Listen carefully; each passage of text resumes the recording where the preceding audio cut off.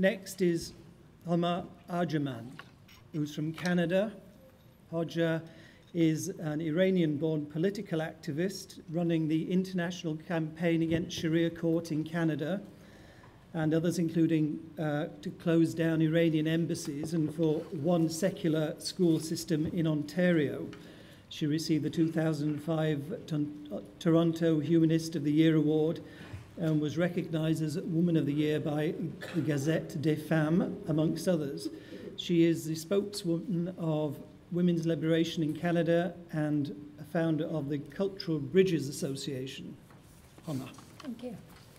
I'm so glad to be here amongst you, and I strongly believe that the force of secularism would push back the political movement of Islamism. So this is my belief, and because of this belief, I think I be anywhere that my pool members are gathered, and I'm so happy to be amongst you. And thank you to the organizers and participants here, as I feel strongly that I'm one of you, you're one of me, and together we can win this fight. But my focus today, can you hear? No? He's going to tell me. Yeah. My focus today is about one secular school system for all children. And actually, this campaign is an international campaign, and I'm hoping that every one of you would join this campaign, and we would be very successful in this area of time. I have divided, thank you. Thanks so much. I have divided my discussion into following parts. First, I will briefly talk about the characteristics of a secular school system. Then I will concentrate on a school system in today's society where culture, tradition, and religion's right trumps children's rights. I will also discuss the effect of multiculturalism and cultural relativism in today's society. And believe it or not, I want to do all this in 10 minutes. But characteristics of a secular school system. A universal secular school system is based on the concept of a civil and human rights of children. This system concentrates on the welfare and the free development of children as the most essential principle under all circumstances. The right of the child must overcome all national, economical, political, ideological, religious, and cultural considerations, and also their interests. A school system must accept the fact that the rights of the child are universal. The child's rights to learn will not be based on where their parents come from, what ethnic group they belong to, or what culture and religion their parents have. The school must teach religion. The school must ban teaching religion subjected to dogmas and religious interpretation of subjects.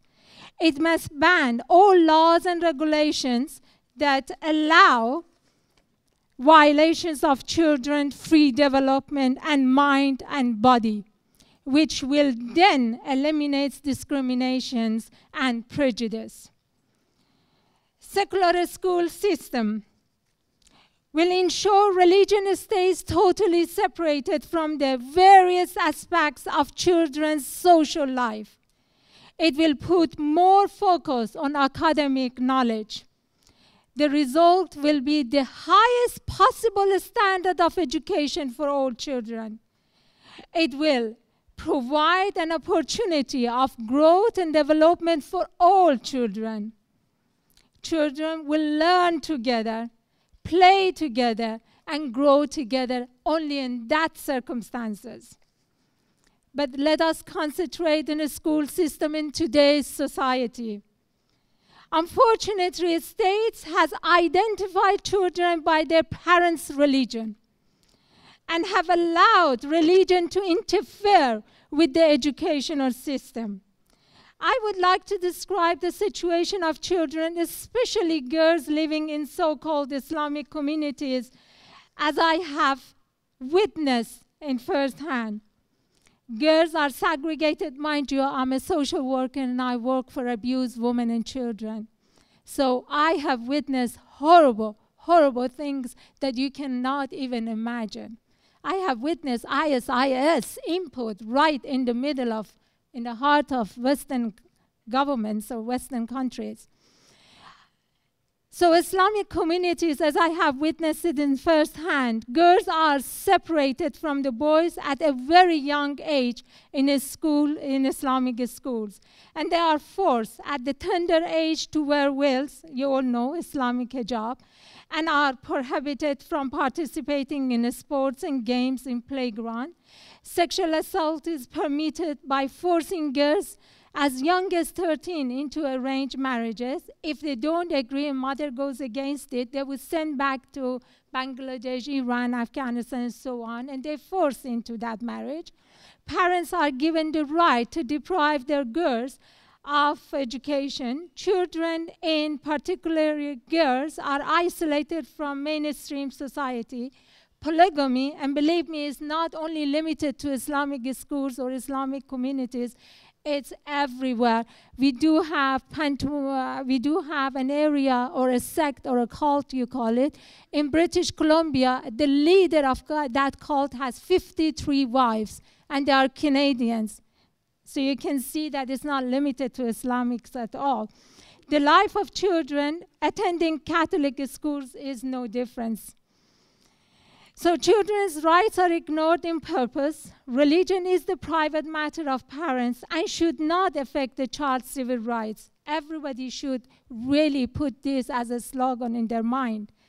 For the past 3 decades, culture and religions have become a primary issue dictating people's life.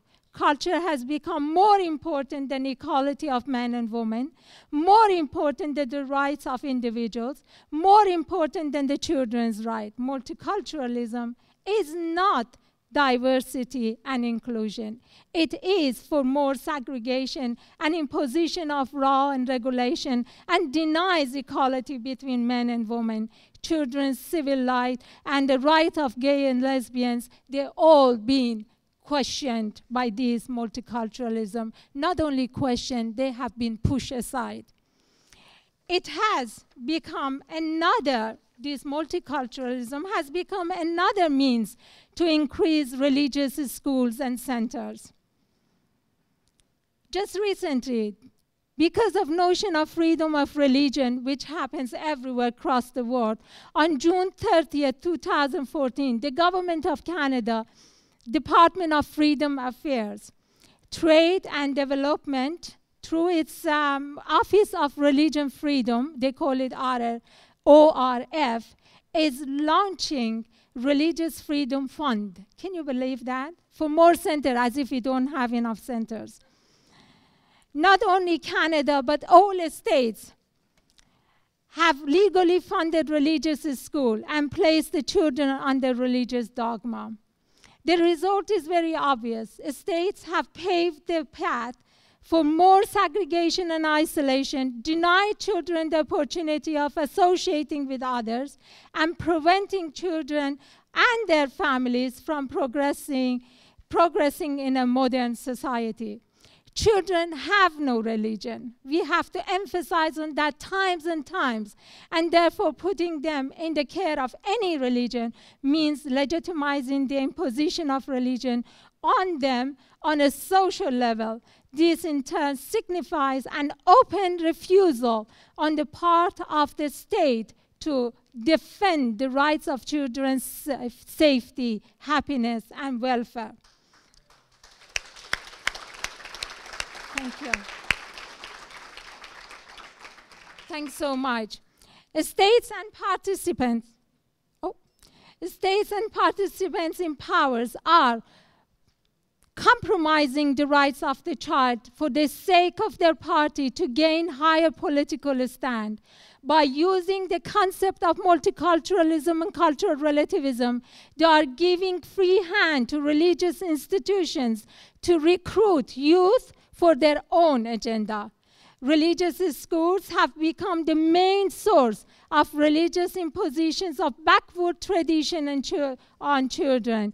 They have forcefully given them a religious identity and have encouraged discrimination, injustice, hatred, separation, and isolation. In fact, religious schools have become a perfect breeding grounds for the growth of religious extremists. I must say, the reason we are holding this two-day conference is for what the political movement is, religious political movement, have been trying for the past 3 decades, just to bombarding any person who has a knowledge of believing in equality or have knowledge of separation of religion or is a defender of human rights or children's rights. For that reason, we supposed to be the most strong pull to push back this political movement. Thank you.